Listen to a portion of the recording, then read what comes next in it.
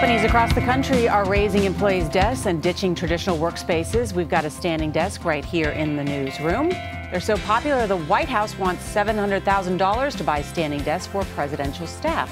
Well, now the trend is moving from the office to the classroom.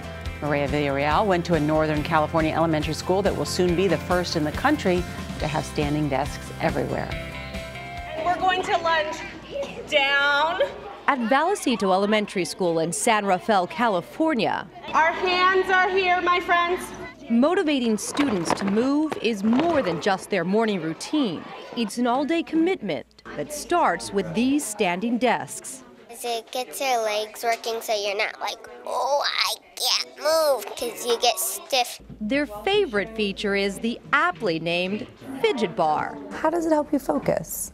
It burns off lots of my energy so I can concentrate without wiggling around like in the chairs. 19 of Vallecito's 22 classrooms have standing desks. The last 3 will be converted by the end of the year. I'm so excited for them, and I'm thrilled that we found a way to make them more excited about school. Principal Tracy Smith says initially students got tired from standing all day, but within a few months they were more focused, confident, and productive in the classroom.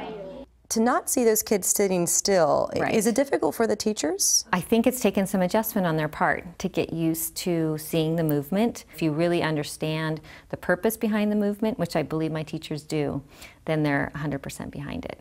Studies show allowing kids to move during the day can improve grades up to 15% and helps kids burn up to 25% more calories. Dr. Stephen Middleman says there isn't data on the long-term effects of kids using standing desks, but the physical benefits are immediate. You increase your muscle tone in your legs. There seems to be an improvement in actually circulation and arterial function.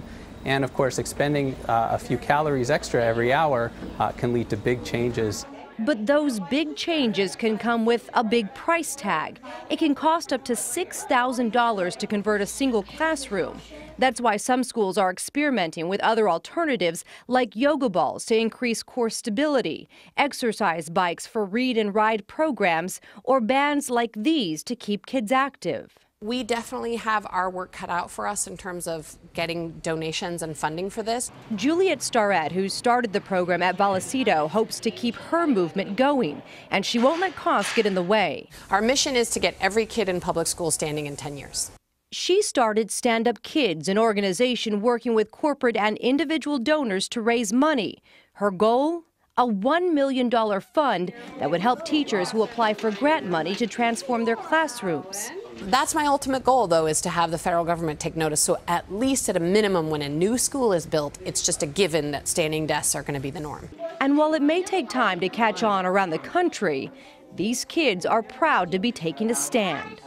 And sitting for too long is the new smoking. For CBS This Morning, Mireya Villarreal, San Rafael, California. Mireya Villarreal, I like how she says her name. I think that little swinging bar is nice for the kids to have. I missed it. I was walking back. Anthony, I think that little swinging bar that the kids have is really nice. I think so too. I'd still like a stool personally. Yeah, a little stool. But I do think standing is a great idea. I do too. But they really look forward to lunch. Yeah, I think it's a really good idea too. Something to think about.